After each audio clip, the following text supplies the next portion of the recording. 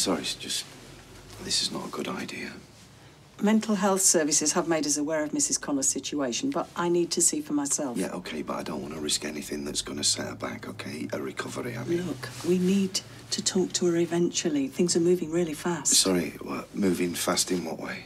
A young woman lost her life. I understand that. And I have a responsibility to her family. And I want to be able to reassure them that Mrs. Connor is not hiding behind her mental health difficulties. She's not hiding behind anything. Just look at her. I mean, anybody can see that. You can see that. Then I won't need to take up too much of her time. OK.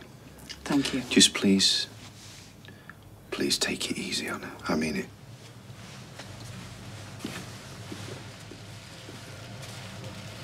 I'm Detective Sergeant Beckett. We have spoken previously. I just wanted to find out how you're doing.